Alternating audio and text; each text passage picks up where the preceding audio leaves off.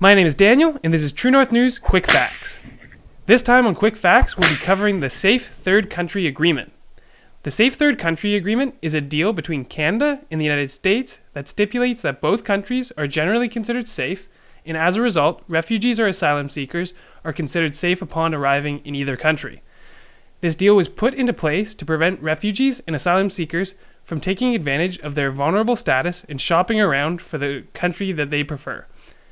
Given the agreement, Canadian border guards are legally allowed to turn away refugees or asylum seekers from crossing the southern border as they are already considered safe.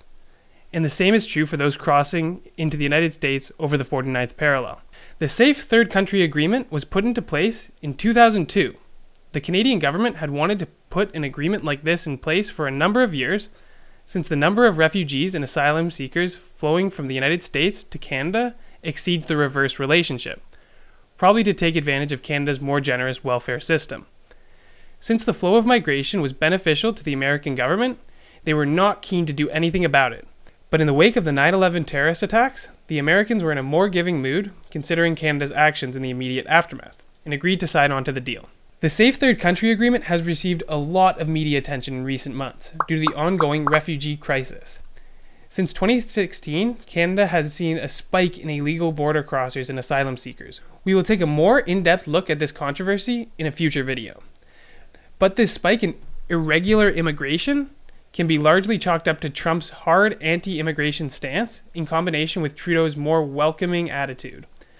I believe irregular immigration is just the government's politically correct language to refer to illegal immigration. But to be fair, it is a bit more complicated, considering asylum seeker policies included in the Canadian Constitution.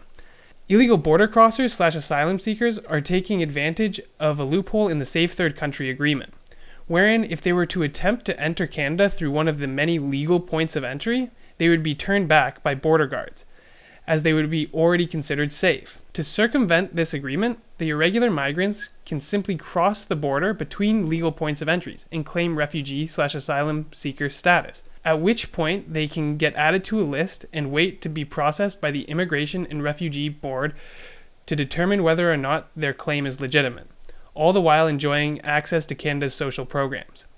Due to the spike in irregular immigration, this process is incredibly backlogged.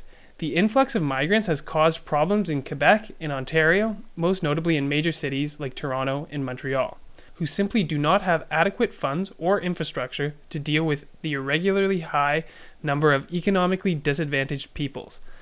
Federal Conservative MPs have suggested solving this issue by amending the Safe Third Country Agreement to govern the entire border, as opposed to just legal points of entry, so that irregular migrants could be legally turned away. But this raises more issues. It would be difficult to police the entire border, although just high traffic points such as Roxham Road would be a good start. And the American government is resistant on signing on to said amendments, much for the same reasons they were unwilling to sign the agreement in the first place. That's it for this episode of Quick Facts. Let us know what you think of how the Canadian government should enforce our borders in the comments, and as usual, like and share the video. I'm Daniel Tyree for True North News. Stay informed, friends.